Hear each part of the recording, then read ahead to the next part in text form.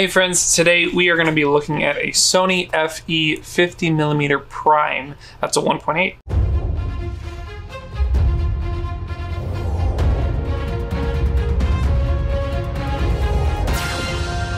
So I got this as an open box, so you'll see that the box is damaged a little bit. That's okay. Hopefully the lens itself is in good condition. But right now on Autorama, you can actually get this lens for $50 off. So it's usually $250, $248, and now it's currently going for $198, which is actually cheaper than the open box I got. So if this says any sort of damage at all, I am going to actually purchase a new one and switch them out. But for now, let's go ahead and go with this unboxing and see what the lens looks like.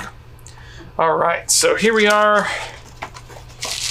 We've got the lens itself. We've got instructions and manuals and that kind of stuff there. So it does come with this nice bubble wrap. And then we have our lens hood and the lens itself. The lens is quite light and looks to be in excellent shape. So if I look at the front glass, there's no scratches, so it looks solid. So the inner ring, or the ring that takes filters, is a 49mm ring, and I'm going to put the cap on just to protect it. And the back as well, that is pretty clean, pretty awesome. Okay, yeah. So you could also take this hood cap. This is to help prevent light and lens flares from happening too much. And you can set that up as like that. And so in my particular case, I'm using it with an A7R4. So let's go ahead and plug this bad boy in.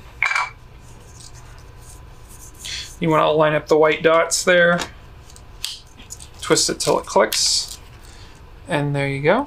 We got our front lens cap on this bad boy. And our EVF. Cool. Quick autofocus. It's looking and sounding good. Yeah, so depending on which camera you have, you might have a silent shutter mode like I do, so it won't actually make the click when you use it. But it doesn't add a lot of weight to the camera. You could also flip this around, even though you lose the ability to touch the ring for autofocus, right? If you want to keep it more compact. In that case, I would just leave that off and shoot without it. And then if you need this, you could also add that afterwards as well to help kind of keep your size down and keep the shape down. So, yep.